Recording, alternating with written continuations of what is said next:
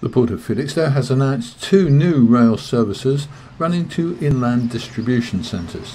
The first was announced last Wednesday, is operated by GB Rail Freight and connects the port with Wakefield in Yorkshire. The new service is the 13th operated by GB Rail Freight from Felixstowe and is the 12th daily rail connection to destinations in Yorkshire. The second new rail service from the port is operated by Maritime Transport and DB Cargo UK.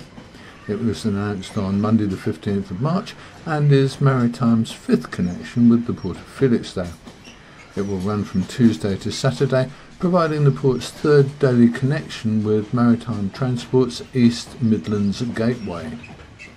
According to UK government figures, each tonne of freight transported by rail reduces carbon emissions by 76% compared to road, and each freight train removes 43 to 76 lorries from the roads, meaning rail freight has real potential to contribute to reducing UK emissions as well as building a stronger economy and improving safety by reducing lorry miles.